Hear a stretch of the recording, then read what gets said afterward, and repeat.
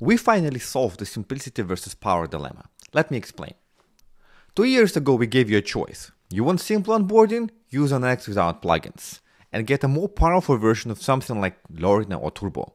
You get caching, distribution, other core features. But it only works for monorepos, and an X can only do that much because it only knows about your NPM scripts. It doesn't really understand what tools you use. You want power and efficiency? Use an X with plugins. Your repo is managed in the most optimal way because an X understands how you bundle, test, and lint, so it can give you the best DX and the best performance.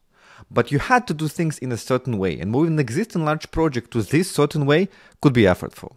That was your choice, simple or super powerful, but you don't have to choose anymore. Here I have a React project built with Vite, and it has a lot of end-to-end tests written using Playwright. So this is in the monorepo, and there is no X involved. And the CI time for this project takes 25 minutes. To add an X to this project, let's run an X init.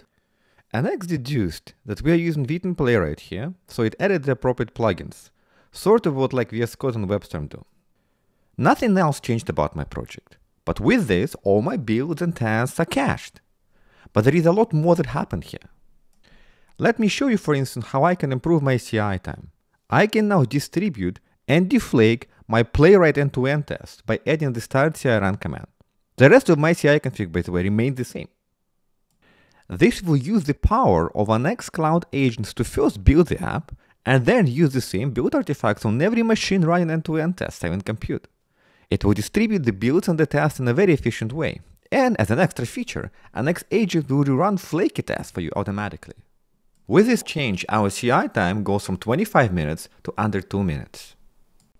All of this, new X plugins, effortless distribution with X agents, test splitting and deflaking, all is landing in 4 weeks. So stay tuned.